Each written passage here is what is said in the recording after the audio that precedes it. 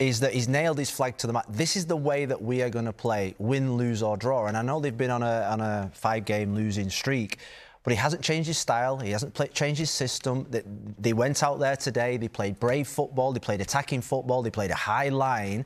And I think he said it a few weeks ago when they went down to 9 men. This is the way we're going to do it, and we're not going to change. And that, as a coach, I really, really admire. And what we saw today was Spurs probably playing at their most entertaining best. I think Richarlison coming back, Sarr coming back, having the 2 guys wide, Brennan and Son wide, was really good. And I think they caught Newcastle at a really, really good moment. What's really interesting, though, what Phil says about sticking to a style, because I'm saying at times Eddie Howe sticks to a style, and I think it's causing them a little bit of a problem. It's hard to play the way that Newcastle want to play at their best, with that intensity, with that work rate, week in, week out, midweek games coming at every 2 or 3 games. So I always think there's got to be a little bit of flexibility about the way you approach matches. Look, I think there's 2 things. I think their injuries, they can't rotate, so I think that's killing them. So and then the next step for them, I think, to become a real top team is to control games of football, control the energy. You know, you're playing 3 games a week, Champions League. We say it's Champions League legs. Today they had Champions League legs. You know, where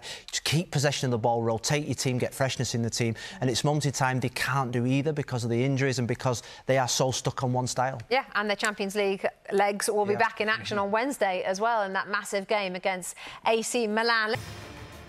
Hi there, I'm Rebecca Lowe, studio host for NBC's coverage of the Premier League. Don't forget to hit subscribe to watch more videos all season long. And for even more Premier League content, from original series to live matches, head over to Peacock. And be sure to tune in for Premier League mornings every weekend on USA Network and on Peacock. We will see you there.